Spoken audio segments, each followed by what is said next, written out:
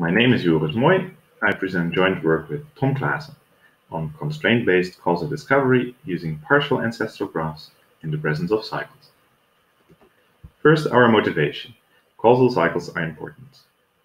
Feedback in dynamical systems can induce cyclic causality at equilibrium, and also fast dynamical interactions can lead to what is perceived as instantaneous causal cycles in time series modeling.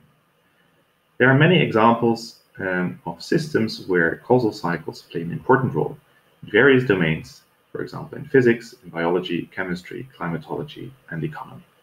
So we should not simply ignore causal cycles when doing causal discovery. The famous Fast Causal Inference algorithm was designed for the acyclic setting. Recently, we noticed empirically that it actually works surprisingly well also on data from cyclic systems. So we wondered, how can we explain this? This work addresses this question. Our contributions are the following. First, we provide an interpretation of directed partial ancestral graphs, DPAGs, as representing directed mixed graphs, DMGs, the latter which can represent causal systems with cycles and latent variables. We then proved that various existing constraint-based causal discovery algorithms that were designed for the acyclic case only, including FCI, but also PC, FCI-JCI, and others, are still sound and complete under this interpretation. Finally, we provide sufficient conditions for reading of various causal features from DPAGs valid under this interpretation. For example, the absence or presence of causal relations and of direct causal relations, and the absence of confounding or causal cycles. All of this for directed mixed graphs that correspond with simple SCMs. First, some background. How do we model cyclic causality? Here we use structural causal models because they can naturally model cycles. In particular, we use the subclass of simple SCMs that was recently introduced. So you can think about simple SCMs as extending the class of acyclic SCMs to allow for cyclic causal relations, while preserving many of the convenient properties that acyclic SCMs have. Here's a sketchy definition. We call a structural causal model simple if any subset of its structural equations can be solved uniquely for its associated variables in terms of the other variables that appear in these equations. So it was already pointed out by Spertus that the notion of d-separation is too strong in the general cyclic case. The solution we use here is to replace d-separation with sigma separation, which is very similar except that it has an additional condition for a non-collider node to block a path. This notion of sigma separation leads to the sigma separation Markov property for simple SCMs. Basically, one can show that any sigma separation in the graph associated to a simple SCM entails a conditional independence between the corresponding solution components of the model, or if you wish, in the observational distribution associated to the model. In this work, we also assume the converse, which we actually conjecture to be generically true, and we refer to as sigma faithfulness. So each conditional independence in the observational distribution must be due to a sigma separation in the causal graph.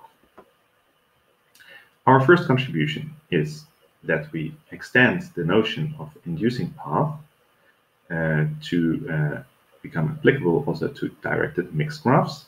Again, it is very similar to the acyclic notion, except that we treat non-collider nodes slightly differently. Now, with this, we directly get our new interpretation of PAGs as representing a set of directed mixed graphs, which is actually the same as in the acyclic case, except that we make use of this different definition of inducing path. So here you see an example of a directed mixed graph on the left that is mapped by FCI using a sigma separation oracle to the directed PAG that you see on the right. FCI has been shown to be sound and complete in seminal work in the acyclic setting, and here we extend these results to the sigma separation setting, which is applicable to simple SCMs.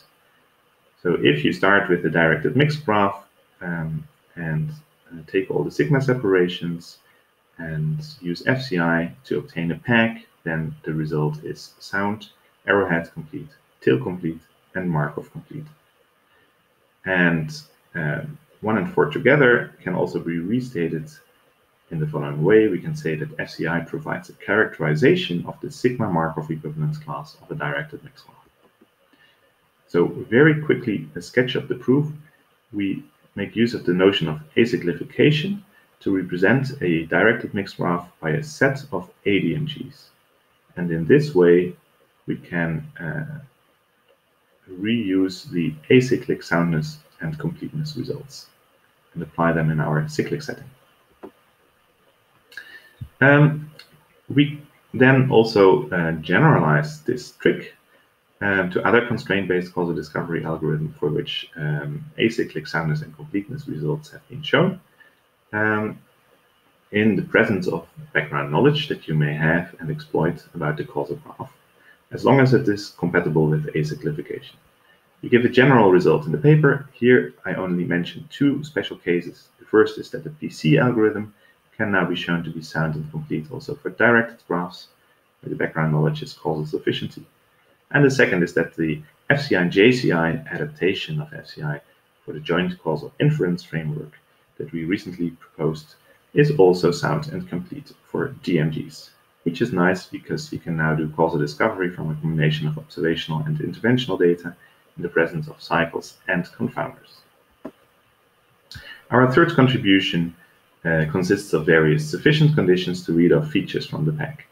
We state all these in the paper. Here I only give a few examples of what can be read off with our conditions from the pack that you see on the right. This is that x2 causes x7, x8 cannot cause x1, x2 and x3 are not confounded, and it is unknown whether x2 is a direct cause of x3, even though there is a directed edge from x2 to x3, yet x6 must be a direct cause of x7. And only the nodes in x3, x4, x5, x6 might be part of a cycle. So, to wrap up, we have shown that various existing constraint-based causal discovery algorithms, originally designed specifically for the acyclic setting, are also sound, complete, and consistent when applied to data from cyclic causal systems, at least under the sigma separation Markov property and the sigma faithfulness assumption. And we have provided several rules for identifying causal features from their output. As future work, we consider weakening the sigma faithfulness assumption to d-faithfulness, so that we can also deal, for example, with linear systems, and to extend our theory to account for selection bias. Thank you for your attention. Here are some references, and here are some more references.